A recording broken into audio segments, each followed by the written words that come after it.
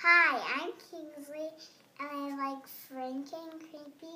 I watched it 4 times.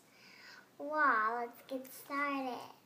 Okay, I like the part, it's kind of scary when the part is when the security guard came.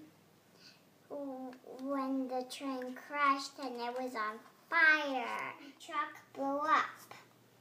It was a movie. Trucks don't really blow up. Even when his friends want to know if the monster's real or not.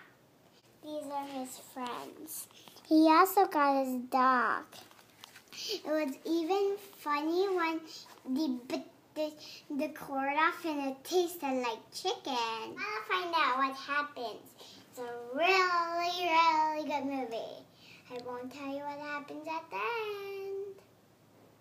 Uh-oh, I forgot that this was Shaggy and this was Scooby-Doo. Bye.